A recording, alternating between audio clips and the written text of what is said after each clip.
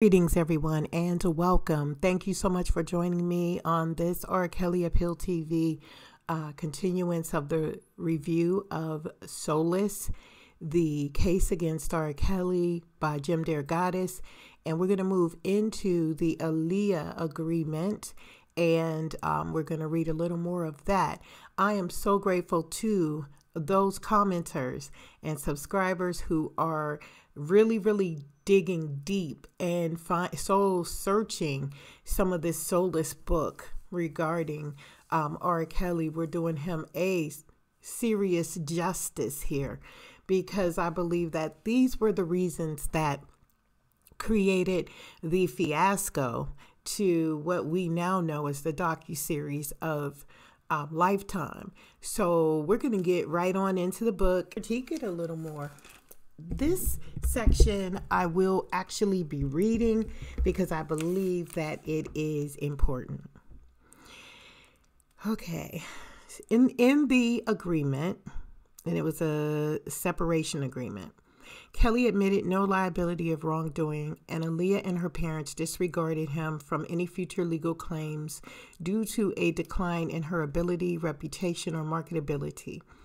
Emotional distress caused by any aspect of her business or personal relationship with Robert, or physical injury or emotional pain and suffering from any assault or battery perpetrated by Robert against her person. Hankerson and an attorney for Kelly, Arnold E. Reed, were named as monitors to assure that the two comply with the terms of the agreement. When Abden and I reviewed these pages with Don Hayner, the law school grad turned city editor, he thought the assault and battery clause would be boilerplate for any divorce agreement.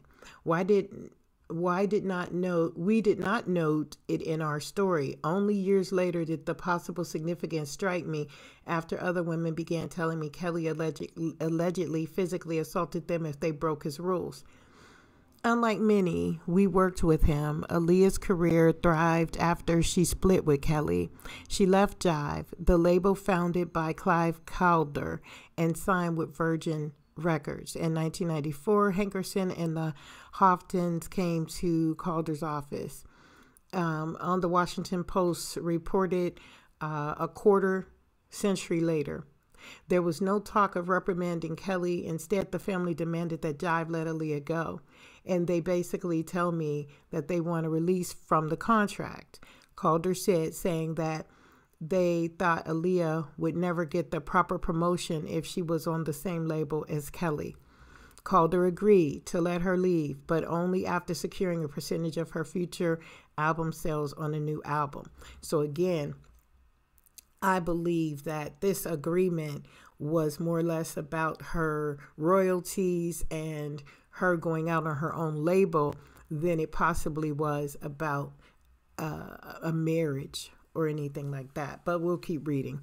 Allyiah released her second album, One in a Million, on Virgin in 1996, August. A radical departure from the slick R&B sounds Kelly crafted for her debut. Many of her new grooves were written and produced by then rising hip-hop talents Missy Elliott and Timbaland. With them, Allyiah helped invent a style that might be called avant-garde R&B. The collaboration between Kelly and Allyiah became history. Whenever R. Kelly comes up, a Virgin executive told me she doesn't even speak his name.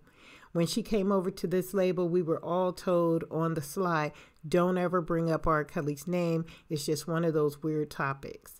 One in a Million eventually sold more than 3 million copies in the U.S., and Allyiah also started a film career. In March 2000, she co-starred in Romeo Must Die, a streetwise retelling of Shakespeare's tragic love story. She played the daughter of a gangster in love with Kung Fu master Jet Li, an ex-cop investigating the murder of his brother, a member of the Chinese mob. The affair was, of course, star-crossed. Everyone I interviewed said the affection between Kelly and Allyiah had been genuine. He loved Allyiah, Smith said, while he and others described her feelings for Kelly as a teenage crush turned to infatuation. Young, naive, and sheltered by her family, Allyiah experienced independence for the first time while working on Age Ain't Nothing But a Number. All but one of my sources said she and Kelly began having sexual contact during her first recording sessions. Some said he surprised her with the marriage ceremony in a third-floor room at the Sheraton Gateway Suites in suburban Rosemont, and that Allyiah looked nervous and scared. She thought it was all an elaborate game, one source said. Another claimed she knew she regretted. Her family wasn't there, but she just got swept up in the excitement. Okay, so if this was a teenage crush and Allyiah was not taking any of this seriously, how did she get caught up in all of the hoopla of it and all of the excitement? Demetrius Smith gave me the most detailed account, later repeated in his book, The Man Behind the Man. After a gig in Orlando while on tour with Salt and Pepper, Kelly told Smith they had to return to Chicago immediately before the next show in Miami because Allyiah had run away from home and needed to see him. When they got back to Chicago, Allyiah told Kelly she was pregnant. Kelly's account, Daryl McDavid and attorney Margolis, convinced him he should marry his protege, Smith claimed. Neither of them would comment. Smith, Kelly, and Allyiah obtained the Cook County marriage certificate at a city hall in suburban Maywood using fake IDs Smith bought for Allyiah in what he called Jewtown slang for Chicago's famous Maxwell Street Market, which started as a Jewish ghetto but became a hotbed of electric blues and a thriving bazaar where black vendors sold everything from discount colored TVs to stereos to bootleg CDs and videos. Allyiah lied about her age, signing the marriage certificate as an 18-year-old. She admitted in the court documents Abden and I obtained. Several other sources confirmed that she told Kelly she was pregnant, but the legal findings made no mention of it. After the wedding, Smith and Kelly flew back to Florida while Allyiah stayed at the hotel in Rosemont. But Smith said that within a day she left and went home to Detroit, telling her parents and Uncle Barry Hankerson what had happened. Allyiah was a baby. She knew nothing. Allyiah was just a sweet child, Smith said. Others disagreed and said some members of her family knew about the relationship. What is confirmed in the legal documents is that the family immediately set about undoing the marriage and keeping it quiet so that no damage would come to her career. We never had any trouble with Allyiah when that was done. A family member told me it was never her trying to see him, call him, or get to him. We didn't want any money. The issue with the family was to move on and totally undo what R. Kelly did. We just thought this guy is stupid. He's like a big, dumb 15-year-old himself. At that time, we didn't think about pedophilia. It was just, how dumb can you be, boy? You're lucky we are the family. We embraced her and she cried and she said she never wanted to see him again. We were apprehensive and we watched her, but we never took away the freedom of the telephone or the mobility to leave the house. She just never saw him again. Smith agreed. Rob made a mistake. That's how the family looked at it. Although Hankerson stayed on as Kelly's manager, Barry just started backing up after that. He was trying to save his family and his career. Barry is a smart man and he's compassionate and a good man who realizes that we are all born to sin. The relationship between Kelly and Hankerson was never the same. However, McDavid began to play a bigger role in overseeing the singer's career long before Hankerson quit in early 2000. Instead of Clores and Associates in 2000, Kelly employed as his publicist Regina Daniels, the wife of the owner of the Southside's biggest record store, George's Music Room, which boasted a wall-sized mural of Kelly. Midway through our reporting, I called Daniels to ask her about Kelly and Allyiah. She gave me a statement that exceeded what anyone in Kelly's camp had been authorized to say, and sources told me her employers later chided her for it. Rob did date Allyiah. Yes, he did. And he did have a relationship with Allyiah. Yes, he did. In the past, that unfortunately, it didn't work out, and that was really that. Did they have a relationship? Yeah, they did. I'm not going to sit here and bullshit you or nobody else about it. Yes, they did. Did they get married? Well, there was a marriage certificate, so that pretty much kind of means something happened there. Was I there? No, I wasn't. But there was a relationship. It ended with maybe we're over our heads. Maybe this is too much. Maybe we need to go our separate ways. I love you. I always will. I wish you the best. And maybe we just jumped in way too deep into this thing.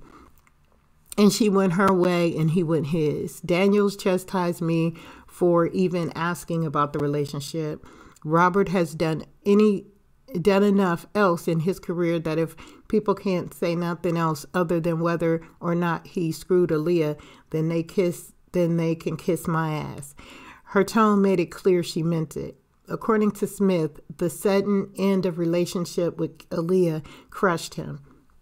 The singer finished his tour, returned to Chicago, and checked into Hotel Nico, where he spent more than a month sleeping in the closet. Whenever Kelly got depressed, Smith said he tried to tell his friend to sing Hard Times, the song he had written as a teen about his mom in the early days. When Kelly finally emerged, he wrote a new song called Trade in My Life that eventually appeared on the R. Kelly album in November 1995 with backing from a gospel choir led by Kirk Franklin. We both knew that we made a vow, said we'd always be together. That other love would endure, yes, but now you're gone and I'm all alone, Kelly croons. The song ends with him posing the same question the heavenly voice asked a few years later in the I Wish video: what does it profit a man to gain the whole world and lose his soul? As Apton and I continued reporting, we secured police and court records and found that by late 2000, R. Kelly had 3 brushes with the law, the first only 9 days after he married Allyiah. On September 9, 1994, at the end of his tour with Salt-N-Pepa, he headlined the Budweiser Superfest at Madison Square Garden. The singer and his crew stayed at a plush Michelangelo Hotel near Times Square, and the day after the show, police arrested 2 of his bodyguards in the hotel room on charges of raping and sodomizing a 22-year-old woman. The hotel's guest services agent confirmed that a rape had been reported, according to New York Newsday, which added that police sought a 3rd suspect. We would find no resolution of the case, but sources told me the incident actually involved Kelly and an underage girl with a fake ID, who later withdrew her charges when the star paid her cash settlement. Kelly posted bond for the bodyguards after they spent a night on Rikers Island. Tour manager Demetrius Smith said the pair had rushed to Kelly's room as a girl fled, and they stayed to talk to the police while Kelly left the hotel. He paid them, but then treated them like shit. They took that case for him, but after that, he had no respect for them. In the summer of '96, Kelly himself was arrested along with 4 of his bodyguards after they got into a fight with some local players on a basketball court at a health club in Lafayette, Louisiana. Hours before a scheduled performance at the Cajun Dome,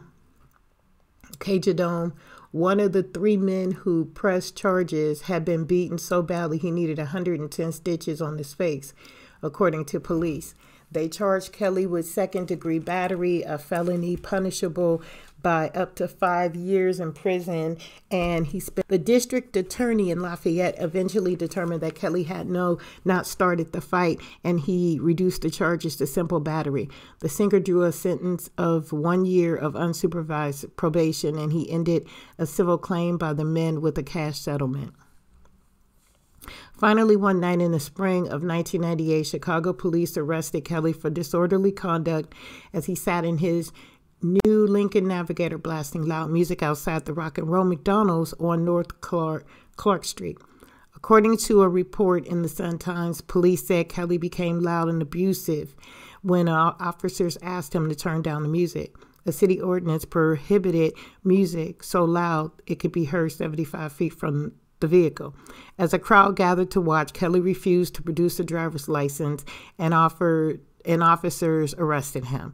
He went limp as they carried him to their squad car. Chicago's black radio stations harshly criticized police for harassing the hometown hero and overacting by seizing his SUV. A CPD postman noted that 4,764 vehicles had been impounded under the ordinance the previous year, and Kelly had been treated no different than any other offender.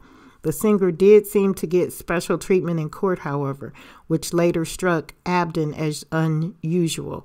In July 1998, at a hearing that lasted less than a minute, the city dropped his charges. Kelly's fans applauded, but law enforcement sources told Abden and me the arrest had never been only about the noise. Cops on the beat near rock and roll music knew the youth division of the Special Investigations Unit was looking at Kelly for sexual encounters with underage girls, and they believed he cruised for teens at the Garish theme restaurant. Kelly also frequented Evergreen Plaza shopping mall on the south side, and he loved when girls recognized him there. We go to the shopping mall in every city we visited, Demetrius Smith said. Chicago cops told Abden and me they kept an eye out for Kelly at Evergreen Plaza, too. A few weeks later, before the facts prompted me to check the liner notes for TP2Com, I hadn't realized Kelly had a family. His second wedding, midway between the first with Allyiah in 94 and the settlement with Tiffany in 1998, never garnered any mention in the press. Although we couldn't even find the date of the wedding, Abden and I learned in public record searches that in 1996, Kelly married 22-year-old Andrea Lee, a dancer from his touring troupe. Sources said they met when she was 19. They had 2 children, Jaya, born earlier that year, and Joanne, born in 1998, named after Kelly's mother. He married Andrea to take the attention off of Allyiah, but he never talks about her, Smith said. Kelly never stopped pursuing other girls, and sources led me to one whose relationship ended a little more than a year before I got the facts, 3 years after Kelly married Andrea. A Los Angeles girl told me the singer first tried to seduce her when she visited the set for the video If I Could Turn Back the Hands of Time in the spring of '99. She was a 17-year-old high school senior when one of Kelly's assistants pressed a tiny bold piece of paper with a phone number on it in her hand. From there, we just started talking over the phone. She told him her age. I don't believe in lying, but he was trying to woo me out there to Chicago despite the fact. Once I brought up the whole thing of, well, I have to ask my mother, he was like, you told your mom? Well, just wait then. The Los Angeles girl told me she continued talking to Kelly, and when they engaged in phone sex, he said they were soulmates. She believed he loved her, and after he sent her a plane ticket to visit Chicago on her 18th birthday, she had sex with him for the first time in August '99. He never told her he was married, and they started fighting as soon as she found out. I do believe he does have a problem, she said. I look back at it now, and I think I was stupid. Why the hell did I even go out there at all? There are some couples that there is a big age difference, but in this situation, I think he really does have some kind of sexual problem. He was like, you need to act older. There's 15-year-old girls who act like they're 21 years old. 3 weeks into our reporting, Abden and I felt we had enough for a story.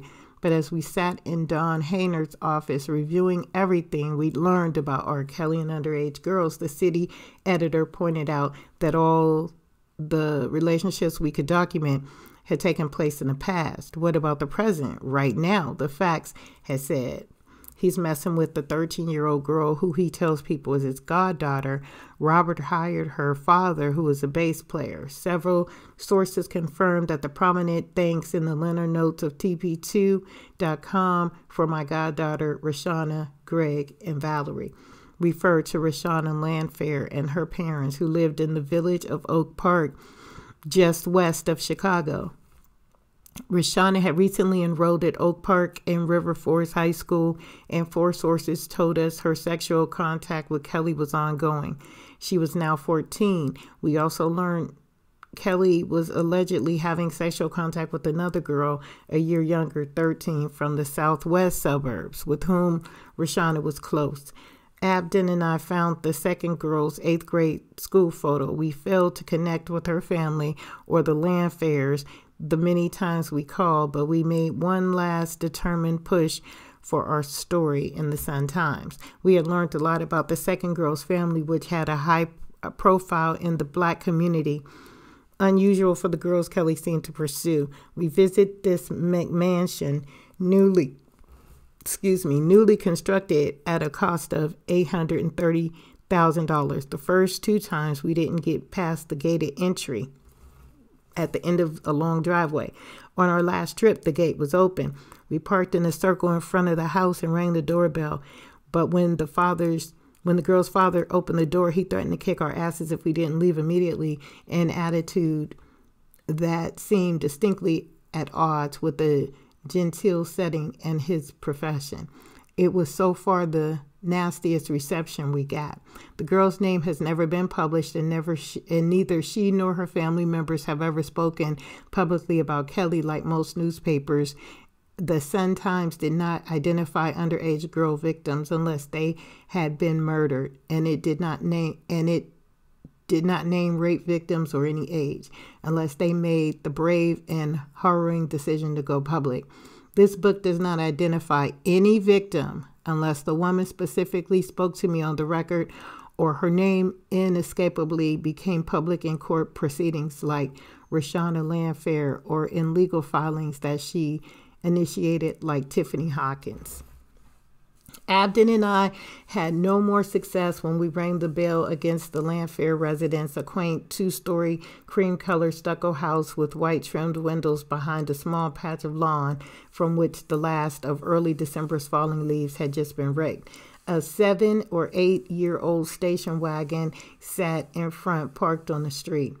When a relative answered the door at the side of the building, before we could even introduce ourselves, she barked, "Ain't we made it clear we ain't talking to you?" But the next day I did connect with Rashana's aunt, her mother's Valerie sister, Stephanie Edwards.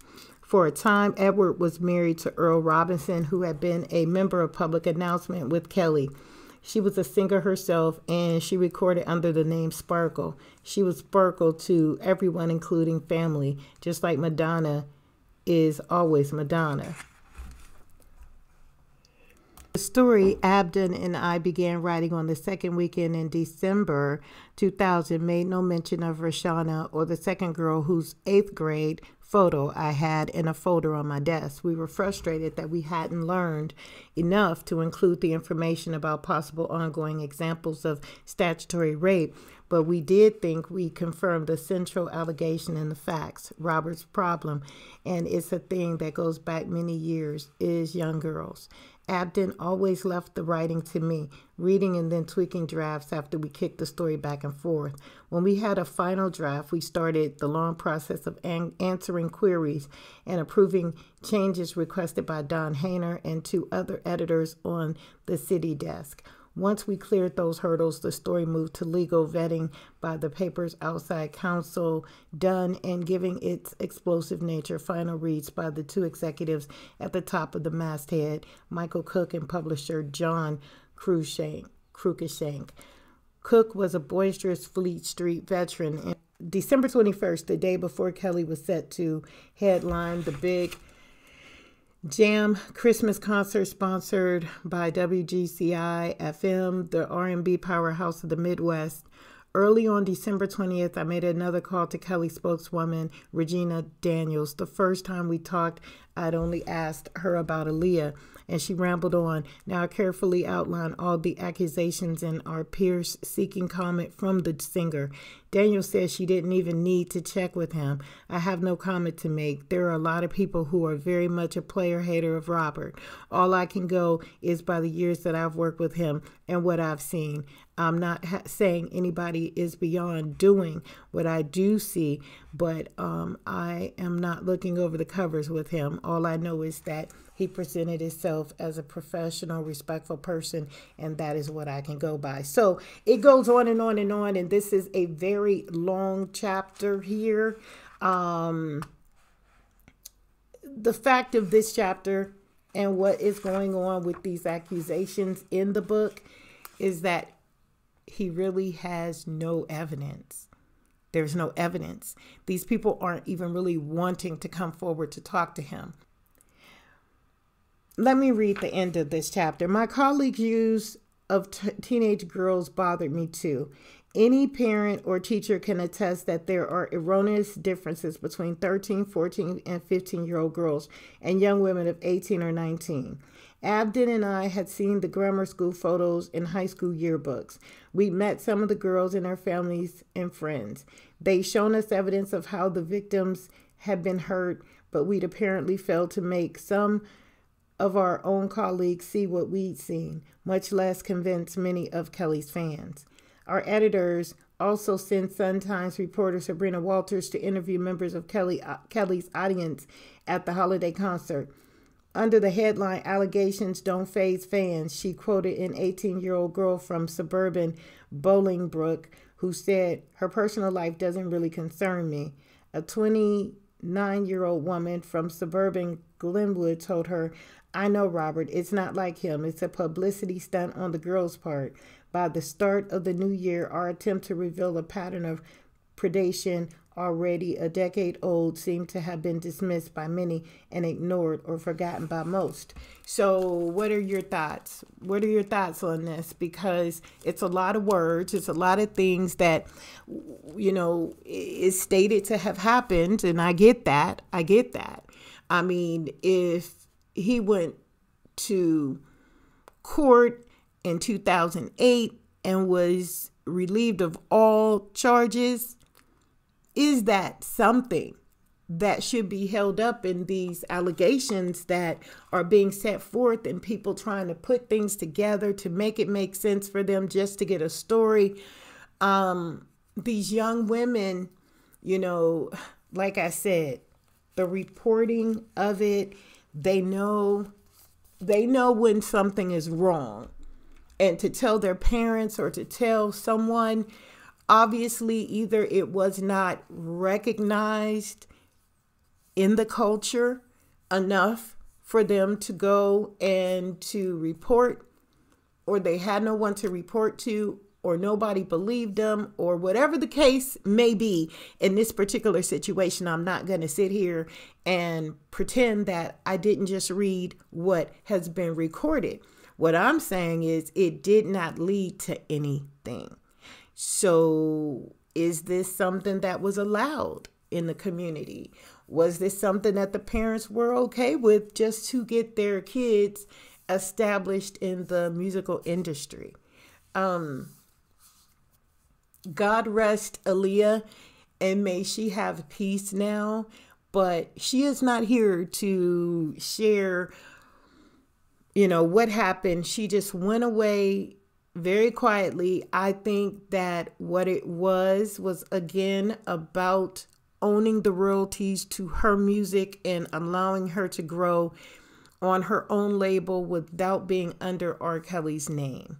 And she did a remarkable job as she moved into her own signature. And she made it through. She did. To me personally, I believe that if all of this was as it was supposed to be, why did they keep it quiet? Is that our business to judge him if the family allowed it to be kept in silence?